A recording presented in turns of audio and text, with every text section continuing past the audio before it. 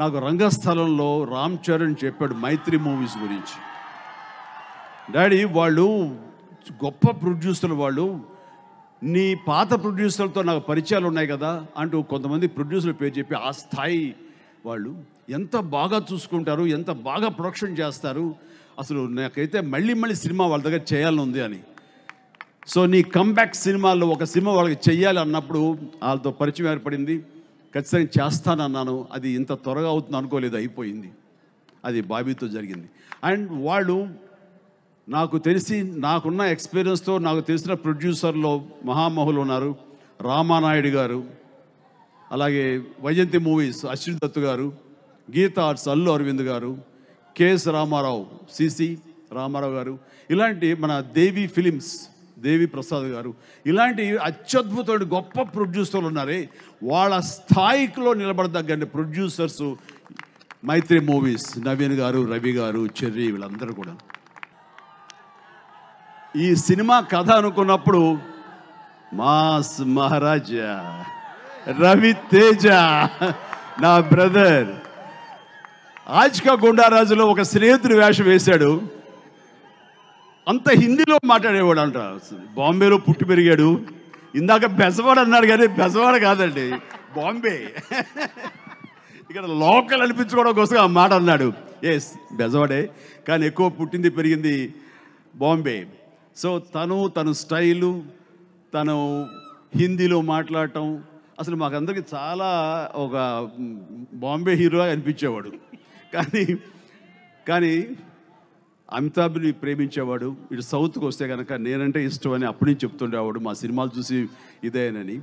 And అలాంటి రవితోటి ఆ cinema చేసే అవకాశం నాకు లభించింది. ఇది ఉండి, నువ్వు తక్కువ కాదు, ఏదంతా వేతి నన్ను మాట్లాడండి కాదు, ఇదే కదా. మళ్ళీ నా క్యారెక్టర్ వచ్చేసింది బయటకి.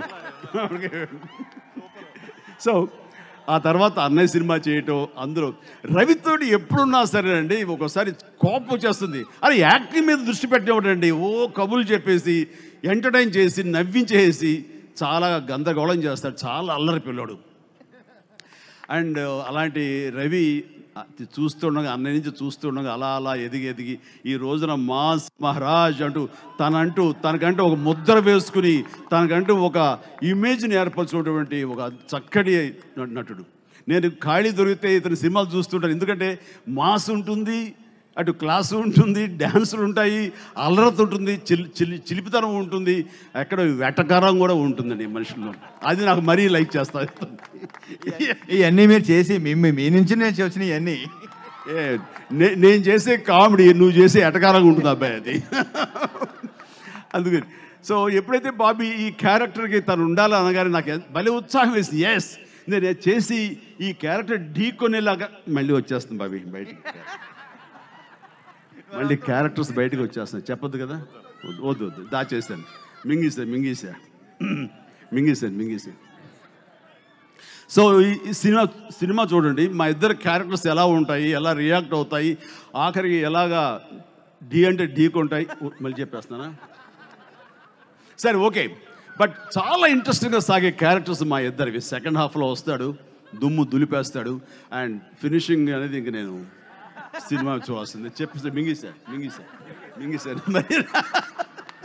సో చాలా క్వైట్ ఇంట్రెస్టింగ్గా వచ్చిందండి మా ఇద్దరు సీను. ఎక్కడైతే రవి రాజా వస్తాడో రవితేజ, ఇంకా అక్కడి నుంచి సినిమా మరో లెవెల్కి వెళ్ళిపోయింది. అది మా అందరికీ ఎంతో ఉత్సాహాన్ని ఇస్తుంది. అండ్ ఆ సినిమా, ఆ క్యారెక్టర్ రవితేజ కాకపోతే మాత్రం న్యాయం జరిగేది కాదు.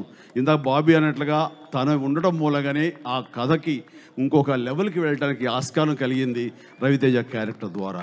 థ్యాంక్ యూ రవి, నువ్వు చక్కగా చేసావు. ఎందుకంటే నువ్వు హీరోగా చాలా బిజీగా ఉన్నావు. నీకు విషయం తెలుసా, వరుస పెట్టి సినిమాలు తీస్తున్న వాళ్ళు ఇద్దరు ఎవరు చెప్పు? యా, మేమిద్దరమే వరుస సినిమాలు పెట్టి చేసుకుంటున్నాం. ఇలాంటి బిజీ సమయంలో నువ్వు దీనికి డేట్ కేటాయించడం అనేది real appreciate. Thank you very much.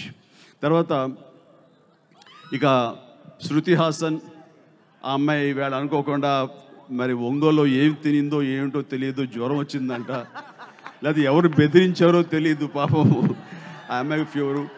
అక్కడ వాళ్ళ ఫోన్ చేసి వెరీ సారీ చెప్తూ నాకు కొంచెం ఒళ్ళు నలతగా ఉంది, దాని కోవిడ్ టెస్ట్ కూడా చేయించాను, బహుశా కోవిడ్ పాజిటివ్ కాకుండా ఉంటే బాగుంటుంది, I'm really missing Vizag, please convey my ఇది రిగ్రెట్స్ అంటూ తను చెప్పింది.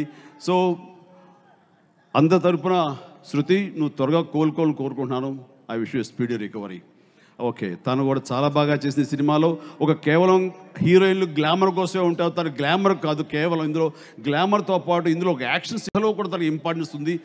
ఆ తర్వాత పాపం ఆ -8 degreesలో తను ఆ చీర కట్టుతోటి అక్కడ మంచులో డ్యాన్స్ చేస్తుంటే వణికిపోయేది, చాలా బాధ అనిపించేసింది. కానీ సినిమా చూసిన తర్వాత, సాంగ్స్ చూసిన తర్వాత మాత్రం ఆ పిల్ల ఆ వణుకు అది బాధ ఎట్లా నొక్కిపెట్టిందో తెలియదు, కానీ చాలా గ్లామర్గా వావ్ క్యూట్గా అనిపించింది. హ్యాట్స్ ఆఫ్ శృతి, నీ ప్రొఫెషనలిజానికి హ్యాట్స్ ఆఫ్. అండ్ దెన్ ఇక క్యాథరిన్ ఈ సినిమాలో చాలా ఇంపార్టెంట్ అని ఇది తను పోషించింది. వెరీ గుంభనంగా ఉండే క్యారెక్టర్, వెరీ కంపోజ్డ్ క్యారెక్టర్. ఆ క్యారెక్టర్ రవి ఏవైతే అనుకున్నాడో అది ఆ అమ్మాయి ద్వారా మనం రాబట్టగలిగాము. వెరీ కీలకమైన పాత్ర. అందుకనే మన బాబీ ఆ క్యారెక్టర్ని బయటికి చెప్పడానికి రెడీగా లేడు. అండ్ నేను చెప్పానా? చెప్పదు. ఓకే, చెప్పాలి. సో అది చాలా మంచి క్యారెక్టర్. ఆ క్యారెక్టర్కి నిండుదనాన్ని తీసుకొచ్చింది. ఆ క్యారెక్టర్ సెంటిమెంట్ని అద్భుతంగా పండించింది. అలా Catherine, I wish you all the very best, చాలా బాగా చేసావు. అండ్ దెన్ ఇంకొక గ్లామర్ హీరోయిన్ ఇక్కడ ఉంది, ఊర్వశి రౌతాలా. సో తనతోటి పార్టీ సాంగ్ చేసింది, చాలా చాలా ఎనర్జెటిక్గా చేసింది. అండ్ తను ఎంతో ఇష్టపడి చేసింది. సో అలాంటి అమ్మాయికి తల్లి ఊద్దమ్మా, గాడ్ బ్లెస్. దానికి మనస్ఫూర్తిగా నా అభినందన తెలియజేస్తాను. You did fantastic job, lovely. And then ఇక ముఖ్యంగా చెప్పాల్సి వస్తే దాని తర్వాత ఇంపార్టెంట్ ఆర్టిస్టులుగా ప్రకాష్ రాజ్ అండ్ బాబీ సింహ, వీళ్ళిద్దరు కూడాను నేషనల్ అవార్డు పొందిన యాక్టర్స్. వాళ్ళిద్దరికీ జాతీయ అవార్డులు వచ్చినాయి బెస్ట్ యాక్టర్గా.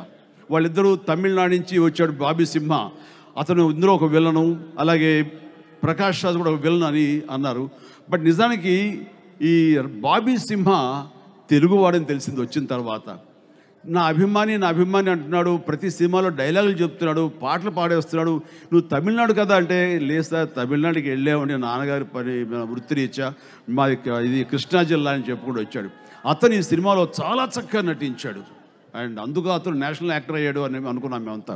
అండ్ అతను అలాగే ప్రత్యర్థులుగా ప్రతినాయకులుగా Prakash Raj, wonderful performance.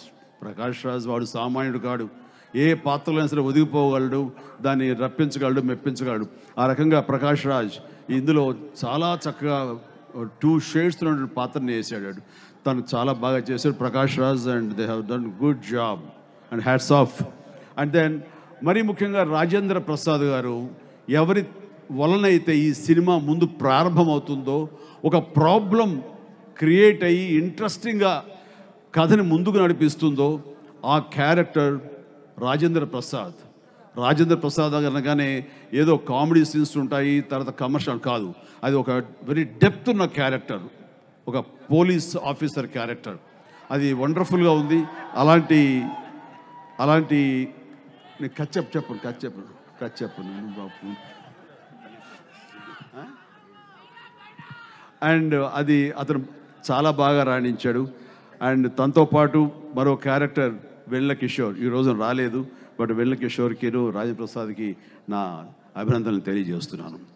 So ఆర్టిస్టుగా ఇంకా నాతో పాటు అల్లరి చిల్లరగా ఉండే శ్రీనివాసరెడ్డి, సప్తగిరి, శకలక శంకర్, అలాగే ప్రదీప్ రావత్, ఇలా వీళ్ళందరూ కూడాను చాలా చక్కగా బాగా యాక్ట్ చేశారు, భలే నటించారు, అద్భుత నటన కనిపించారని చెప్పలేను. కానీ సెట్లు తినడానికిను నాతో కబుర్లు చెప్పడానికి మాత్రం బాగా ఉపయోగపడ్డారు వాళ్ళు.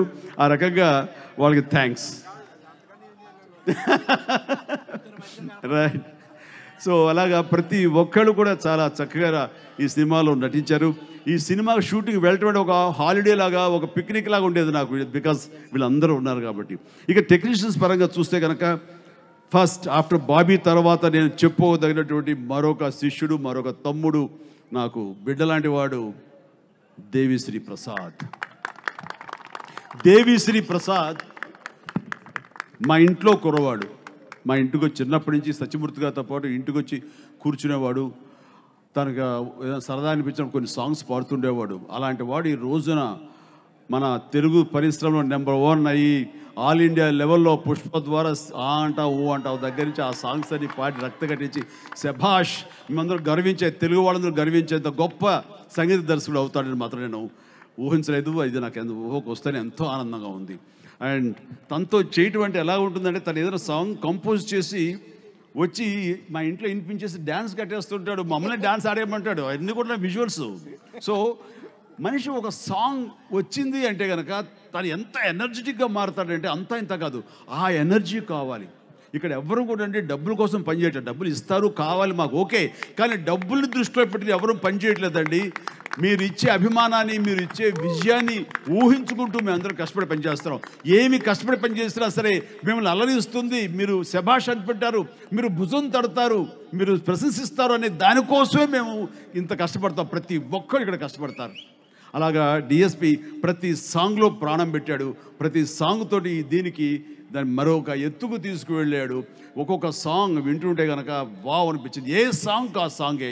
ఇంకొక సాంగ్ రిలీజ్ కావాల్సింది ఉంది. అది 2-3 రోజుల్లో రిలీజ్ అవబోతుంది. అది థియేటర్స్లో చెప్పేస్తాను. చెప్పద్దా? లేదు, చెప్పను. నేను చెప్పాను. నేను చూడాల్సింది. చెప్పదు సార్? చెప్పాను. అది అందులో మ్యాటర్ చెప్పేద్దామని నాతో పెట్టుకుంటే అంతే మరి. అది డెఫినెట్గా ఇప్పుడు 4-5 సాంగ్స్ ఏవైతే కనుక పబ్లిక్ అయినాయో దాన్ని మించి ఉంటుంది. చూడండి మీరు, ఆ సాంగ్ అత్యద్భుతంగా ఉంటుంది. నీకేమో అందం ఎక్కువ, నాకేమో తొందర ఎక్కువ. Okay, right. అట్లాగా ఏ సాంగ్ ఆ సాంగ్, ఏ థీమ్ మ్యూజిక్ ఆ theme music, interval theme music ఇంటర్వెల్ది, title song. ఇది కొన్ని బయటికి రానివి సినిమాలు మాత్రం వినిపించే మరిన్ని థీమ్ మ్యూజిక్లు ఆయన కొట్టాడు. సినిమా ఇట్ ఈస్ ఒక మ్యూజికల్ ఫిలిం, ఒక మ్యూజికల్ జర్నీ లాగా ఉంటుంది. దానికి డే అండ్ నైట్లో కష్టపడుతున్నాడు.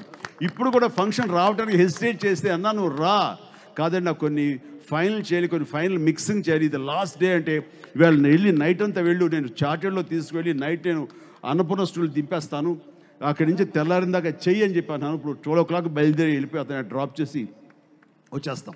సో అలా ప్రతి ఒక్కళ్ళు కష్టపడి పని చేస్తున్నారు ఇట్లాగా. ఇక మా